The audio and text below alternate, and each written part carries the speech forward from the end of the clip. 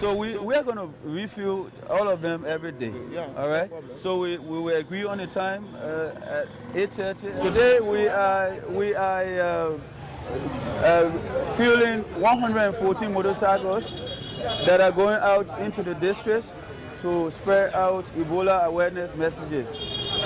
This is done in collaboration with the Ministry of Health and WHO.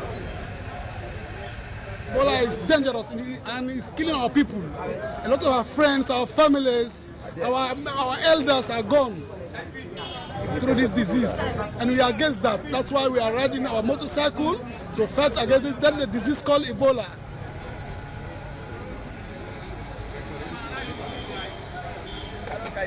Need to shoot it in. Me.